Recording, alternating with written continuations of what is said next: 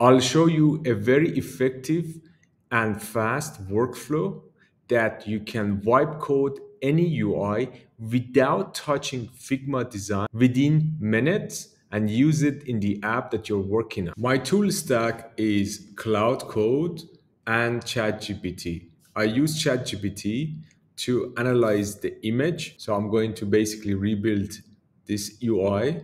ChatGPT has better eye than Cloud. I'm going to analyze the image, feed the analyze to Cloud Code to build it for me. Let's do it. Still my prompt. So basically, I took a screenshot and I asked it to do a deep analyze. I will add the prompt in the comments so you can steal it. So let's see what it does. So after a few minutes, ChatGPT gave me the JSON file and a prompt. I'm going to use that and feed it to Cloud Code and ask it to build it. So I pasted the spec in Cloud Code, all the JSON that it needs, the prompt, the screenshot example, and I'm gonna ask it to build it. So first I asked Cloud Code to give me a plan. It analyzed it, gave me a plan. I did not go back and forth because I wanted to see whether with one shot it can get it right. It's an experiment. I will know whether it's going to happen or not. I'm sure it will, but I gave it a very complex UI. In my previous attempts, the UI was simpler, but if Cloud Sonnet 4.5 can get this one over the line, it's game over, really. My previous attempt was with previous models and I gave it a simpler UI. But this one, we shall find out. So moment of truth, the build is done. And to be honest, I am sort of impressed. If you look at what I gave it to and what I received, it's pretty close. But look, this is a very, very difficult UI to get right. So I'm going to give it another prompt. So what I'm going to do, I'm going to ask ChatGPT to analyze the build. You do not want the same agent that built it for you to analyze it because it's going to make the same mistakes again. So I'm going to ask another agent to analyze it, the build, and cross-check it again with the designs and give it another prompt and see what it will return. We will find out. So what I did was I went to ChatGPT Codex and basically push all of my code to the GitHub so it can access to it. ChatGPT Codex can access to GitHub branch, and I gave it all the information it needs. And I now asking ChatGPT to look into the code and see what went wrong, and I get there its instruction, give it back to Cloud Code, and I give it another try and see what happens. As you can see, it started to work. I've heard really good things about Codex. I haven't tried it, but there is a lot of potential. It's something that I'm testing right now as well, and we shall find out. It's a massive prompt, probably going to take some minutes to analyze, but it's running the command, which is very impressive.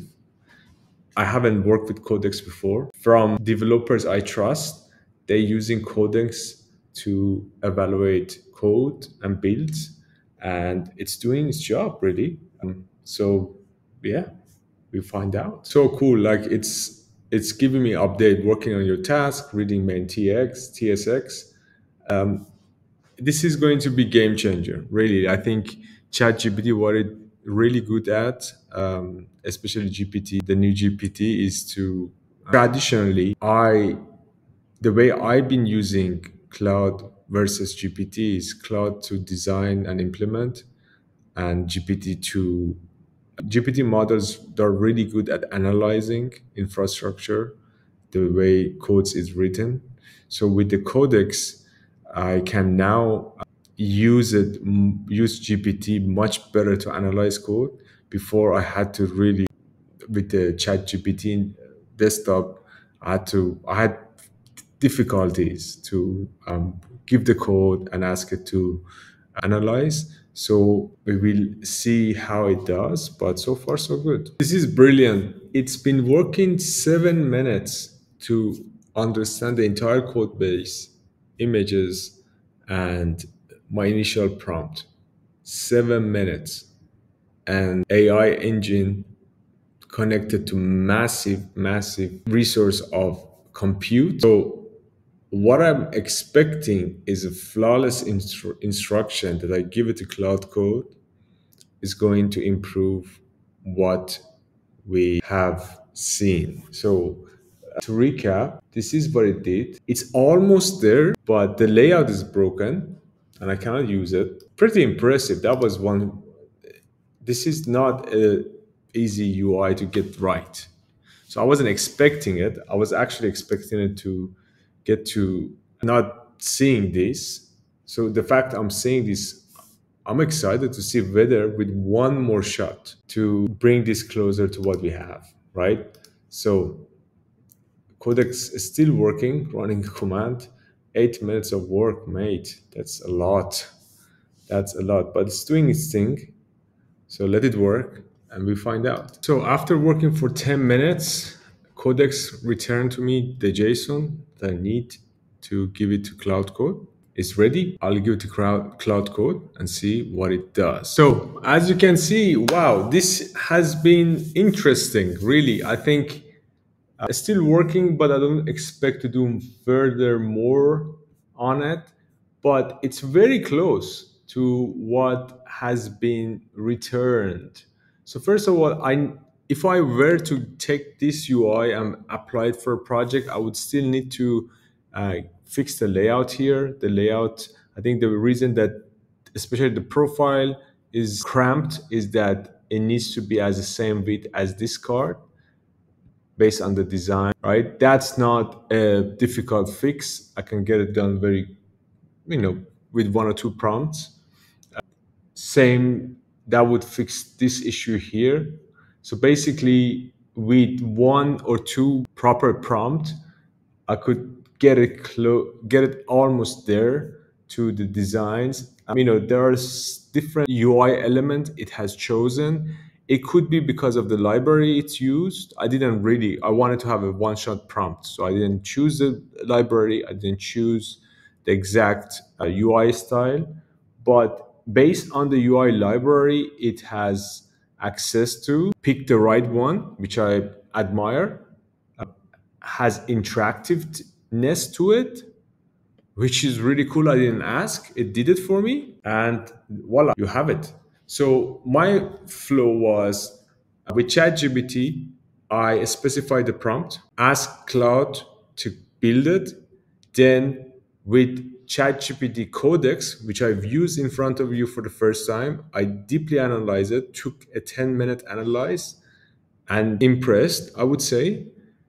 And the return after the